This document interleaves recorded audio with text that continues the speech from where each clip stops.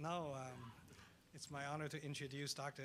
Shing-Tung Yao. Dr. Yao holds the prestigious William Casper Graustein Professor of Mathematics Chair at Harvard University. He is also the director of the Institute for Mathematical Sciences for the Chinese University of Hong Kong and Zheda and everywhere. He's renowned for inventing the mathematical structures known as Calabi-Yau spaces. These are the foundation for string theory. I know on my campus we have a Nobel laureate lead a large group of team of people studying using his string theory to using his theory to explore the mysteries of the universe.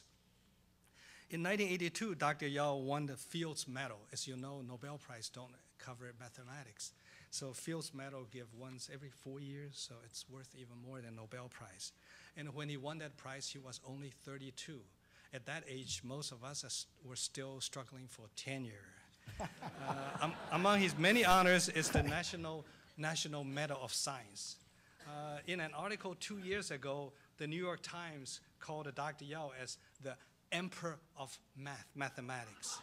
So he's known not only for his mathematical genius, but for his passion to advance world-class science and mathematics in China. Dr. Yao's remarks will include the challenges of building a world university culture based on both Eastern and Western values of an appreciation for science and arts, and the inclusion of service to our society. Now, Dr. Yao.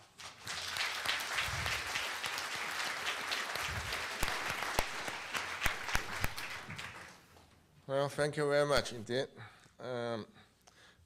I felt to give this conversation here is like 班门弄斧 in front of several permanent educators. I learned a lot by trying to prepare for this talk. In fact, I was on the airplane yesterday. I'm reading the old history of the Chinese education system. To my surprise, I found out that the Chinese university went back all the way to Han Dynasty, and I thought it was very small scale. But in fact, some of the university at that time has about 18,000 students and even grew to 30,000 students. And they taught a lot of interesting subjects, but largely on subjects related to Confucius. And this goes on all the way until Qing Dynasty, and it's always large scale, much bigger than what I have thought before. And this has a great deal of influence in the whole Chinese culture, but all relate to the examination system, Corgi. And this kind of system has been fruitful, has been useful to promote farmers, to promote people in the rural area to climb up in the ladders, working for the government eventually. But on the other hand, it has been pretty much controlled by the government, and it's not necessarily the best way to promote knowledge, to create knowledge. The private system in China did exist. In Song Dynasty, especially the Shuyuan College system, which is pretty much independent of the government, although supported by the government by some research grants in some way also. They were able to think much more freely, and the famous Songwen Li Xue is pretty much developed in that way. So I think this is a useful thing to reflect about the education system in China in all the years since 2,000 years ago. This is very much similar to the Western system, where the church was pretty much dominating in the medieval period, all the way until 18th century, when the German universities start to look forward. Only at that time, truth was no longer given, but something to be sought after. And the university teacher, instead of teaching the old wisdom from textbooks, begin to educate and train the students in the art of discovering new truth, new knowledge.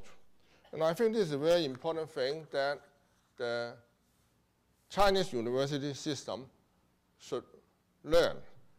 And of course, we are all learning, they are all learning about it, but I think it's not a large scale yet. In an address to Peking University students in 2002, President Larry Summers of Harvard University said that the university has to seek to understand its contribution to knowledge over the longest period of time. Not only that, the university should take advantage of the opportunities to inspire and foster the newest inventions and to invest in ideas that are going to have the most profound impact, perhaps not tomorrow, but in a decade or a century from now. This is the faith in which universities in America are based upon. It has paid off exceedingly well. And I think this is something that our university in China should really think about carefully. We have been always trying to get something to be paid off immediately.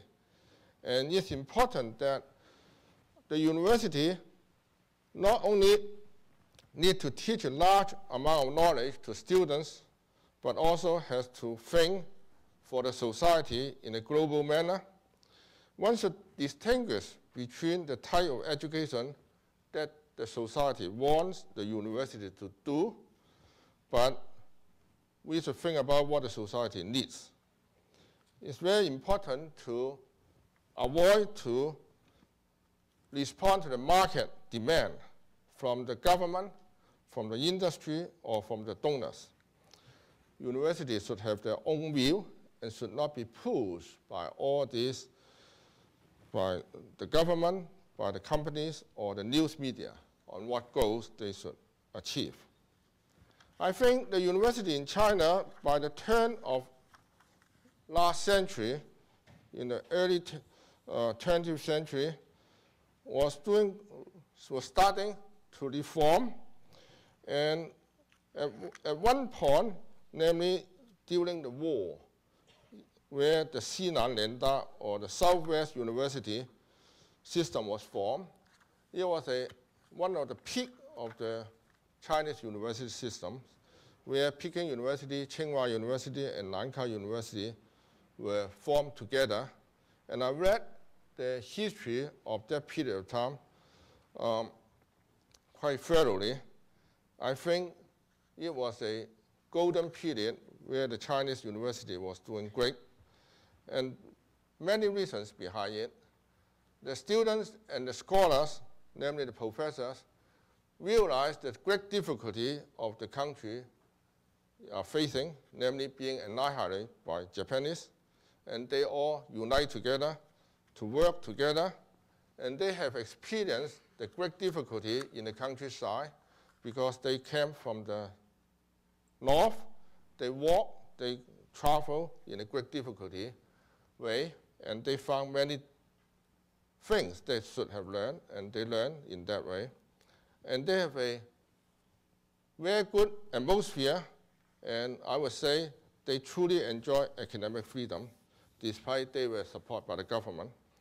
And many important scientists, important scholars were trained during that period of time.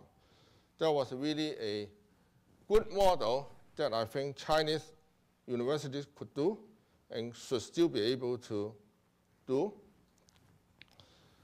But on the other hand, despite the economics has grown much better and everything seems to be in a better way compared with the period in late 30s to early 1940s, we are facing many great difficulties, which I'd like to mention.